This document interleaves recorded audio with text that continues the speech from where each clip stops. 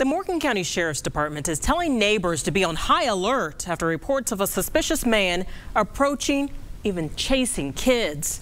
RTV6's Graham Hunter spoke to parents. The Brooklyn Police Department and Morgan County Sheriff's Office are investigating 2 reported incidents here at the Mooresville Mobile Home Park of a man approaching kids who were just playing here in this community. The first incident was witnessed by the mother of one of the kids. That mom told police her 7-year-old daughter was playing in the yard when a blue and white pickup truck stopped in front of her house, and says a white male with curly hair got out of the truck and approached her daughter aggressively. They were scared because I got a 7-year-old grandson. That mom says when she came outside, the man went back to his truck and left in a hurry.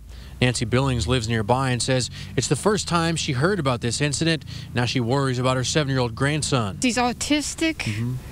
Which makes it even worse because he'd take off with anybody. Just a few days later, another mother reported to police that her son says he was approached here in this community by a white male wearing a red bandana and red shoes and driving in a white and blue pickup truck, and says that when the boy ran, the man chased him. Hopefully the cops find out who's doing it and get it out of here. The Morgan County Sheriff's Office is telling residents to be on high alert and asking people to report any suspicious activity.